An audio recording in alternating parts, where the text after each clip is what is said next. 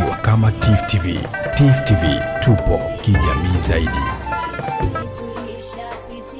Umuhimu mkubwa wa kituo hicho ilikuwa ni kuweka utaratibu wa kupata mawasiliano moja kwa moja ya kutoka kwa jamii ili kuweza kupokea taarifa na kwa maelekezo ya kiafya pale inapotokea tetesi ya magonjwa ya milipuko na yale ya dharura ili kuboresha mifumo ya afya hapa nchini. Kwa sasa kituo kinapokea simu moja kwa moja kutoka jamii, lakini mikakati inaendelea kuisha kituo hicho kupokea SMS kwa ajili ya kufikia zaidi vijana na pia watu wenye ulemavu wa kusikia.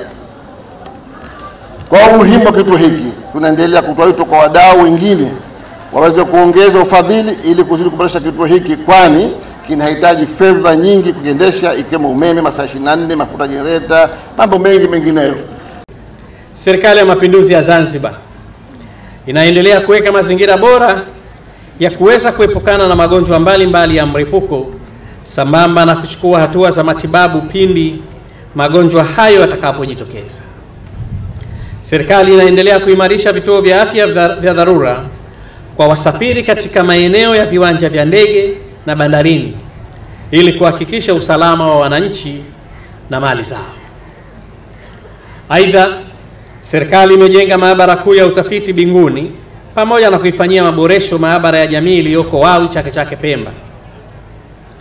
Maabara hizi zinashughulika na uchanganuzi wa kina juu ya magonjwa ya mlipuko na namna ya kuyapatia matibabu.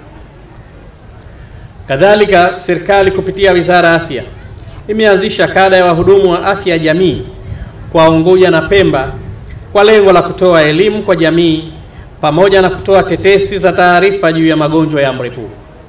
Natumia fursa hii kutoa wito kwa jamii kuwaunga mkono wahudumu hao kwa kuwapa mashirikiano ili kuweza kuzuia magonjwa mbalimbali ya mlipuko, hasa kipindupindu katika kipindi hiki cha mvua za vuli zinazoendelea kunyesha.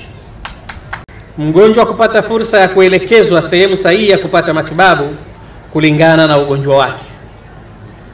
Kwa kufuata utaratibu wa Wizara ya Afya ambao umeweka matibabu kuanzia ngazi ya dispensary, kituo cha afya, hospitali za wilaya, hospitali za mkoa na hospitali ya rufaa.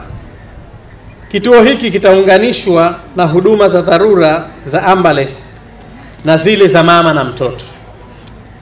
Kitawasaidia wananchi kufahamu juu ya mfuko wa huduma za bima ya afya Zanzibar, ikiwemo namna ya kujiunga, masharti, faida na wanufaika wa mfuko huo.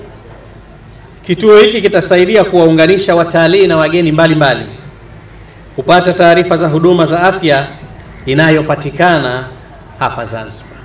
Hivyo natoa wito kwa uongozi wa Wizara ya Afya kuendelea kukitunza kituo hiki kwa kuhakikisha mambo ya msingi yanayohitajika kuleta ufanisi wa utoaji wa huduma yanapatikana. Kadhalika, kuwepo mafundi watakaosaidia kutoa msaada wa marekebisho pindi watakapohitajika na kuwa na ulinzi wa uhakika kwa masaa 24 katika eneo hili. UNICEF supported the Ministry of Health Zanzibar with the renovation of part of the building of the Health Promotion Unit offices that's currently being utilized as the Afya call center.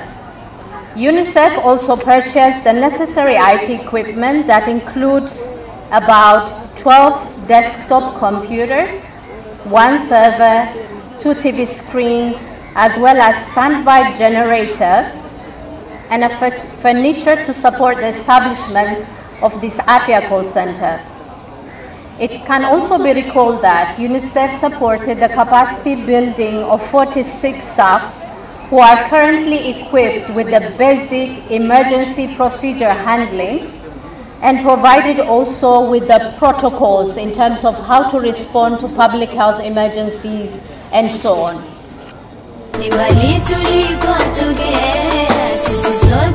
Ukiwa kama TIFF TV, TIFF TV, tupo kijamii zaidi.